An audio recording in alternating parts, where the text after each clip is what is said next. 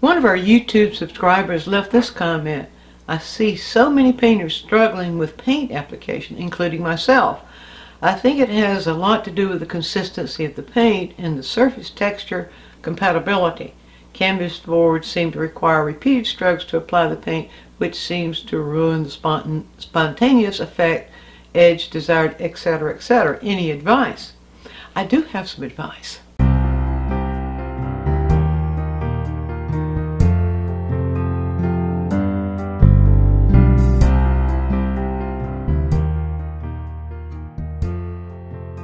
Actually, there are 4 different things that could be going wrong if you're having problems with your paint going onto the surface easily. Now, the first one could be the dryness of the surface. Our subscriber who made this comment, who left this comment, mentioned these boards, these canvas boards. Well, as far as I'm concerned, the canvas boards kind of suck. The texture is not always the friendliest for working, but they're not impossible for doing little studies on. So you can, I'm about to show you something that you can use on the canvas board as well as onto stretch canvas, as well as any surface that you're painting on.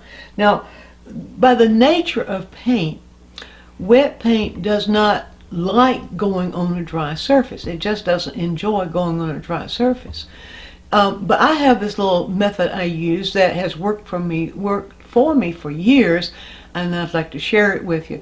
Many artists have different ways of starting a painting so that it starts with a damp surface and enables the paint to go on. And this is my way. Now, I use a little spray bottle like this, and it has in it a mixture of poppy oil, which you can get, this is made by Gamlin, get it almost any art supply store, and Gamsol. And I like Gamsol because it is really a pure substance, a pure solvent to work with. And so I have it about a 50-50 mixture. And before I begin the painting, this is what I do. Now I'm going to put this, I'm going to spray this sort of low here so that you can see the difference between, I put a light spray over the surface of the canvas. But not just that, because that leaves it too wet, and I wipe it down. Now I want to tell you, I use poppy oil because it doesn't yellow. And also it stays wet a little longer. I used to use linseed oil for this, but then I was realizing that the linseed oil, as it dried, was also yellowing. And I didn't want the extra linseed oil to, that extra yellow. And so I then began to use the poppy seed oil, and I'm much happier with that. I dry it as much as I can.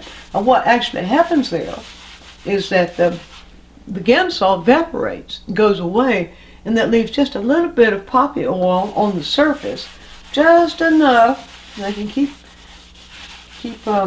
taking away.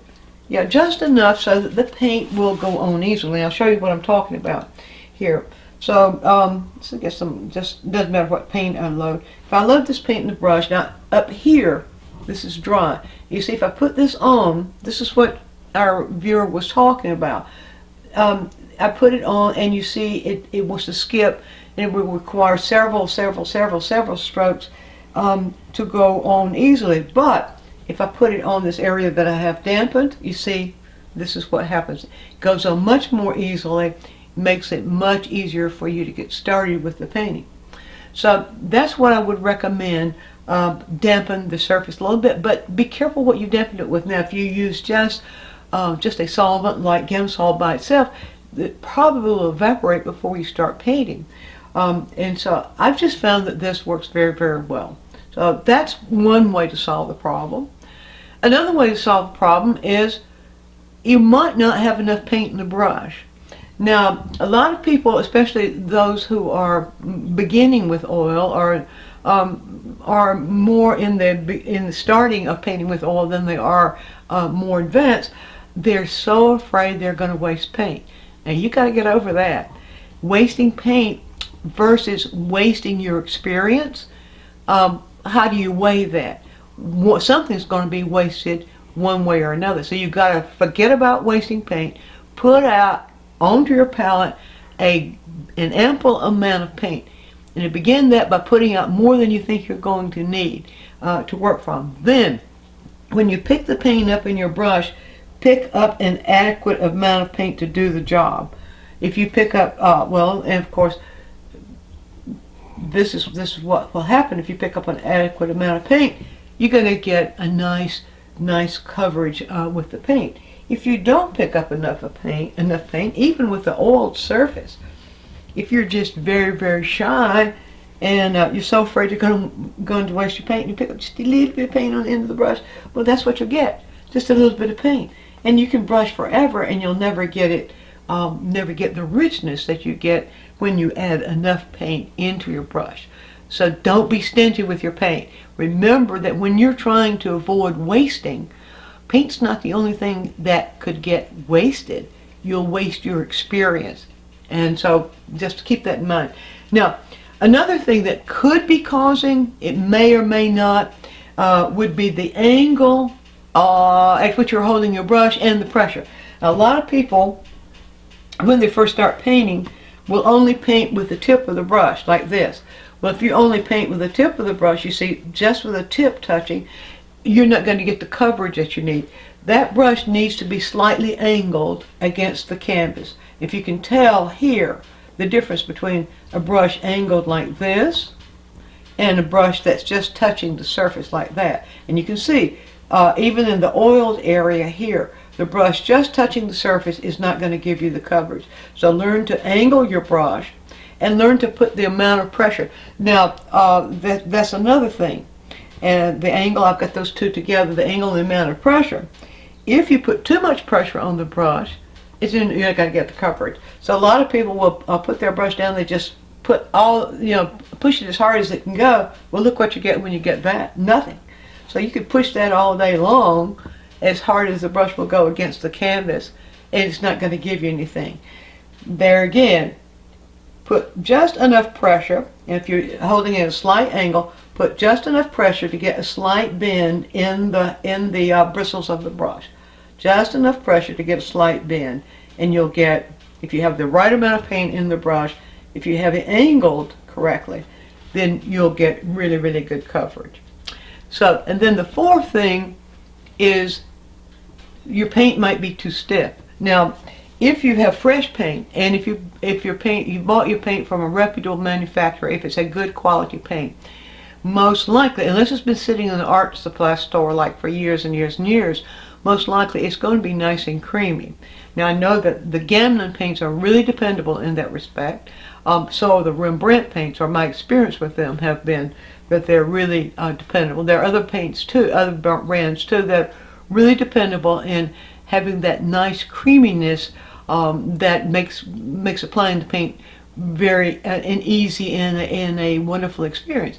But sometimes paints, I have had Utrecht paints to be too stiff when they first come out of the tube. If they've been sitting in stock for quite some time after they were made, the oil begins to settle out and the paint will be too stiff. If you try to paint with a paint that's too stiff, it's not going to go on the way you want it to. The way to solve that problem, and I won't show you here, I'll just tell you, or maybe to a point show you. The way to solve that problem is to squirt out a pile of that paint and take linseed oil. Now, linseed oil is the oil that is used for binder in most oil paints. There are some oil paints that have other binders, but the traditional binder in oil paint is linseed oil. So you take the linseed oil, and I found the most effective way to do that is to take a palette knife and put this palette knife in the linseed oil so that it just gives you a drip like this, and allow 1 or 2 drips of the linseed oil to drip on top of that pile of paint. Then take the palette knife, you want to pull the excess oil off the palette knife, take the palette knife and work that linseed oil thoroughly into that pile of paint.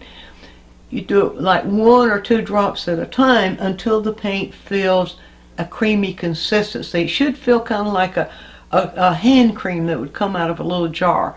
If you've been painting long enough, you know what that creamy consistency is. Like you would expect from any paint that would come out of a tube made by Gamblin. So those are the 4 things that I can think of that might be causing problems. And my guess is that if you're having problems with your paint going onto the canvas or onto the surface, it's either one or a combination of these 4 points. So if you found this helpful, and if you would have something that's troubling you that you'd like for me to give you a quick tip about, drop a comment right down here and I'll be happy to put it on our list. And also, don't forget, we have those wonderful full-length video lessons at DianeMunns.com. Go give it a try. Just visit the site and look at the titles. You might find something that could help you be a better painter. And there's your quick tip.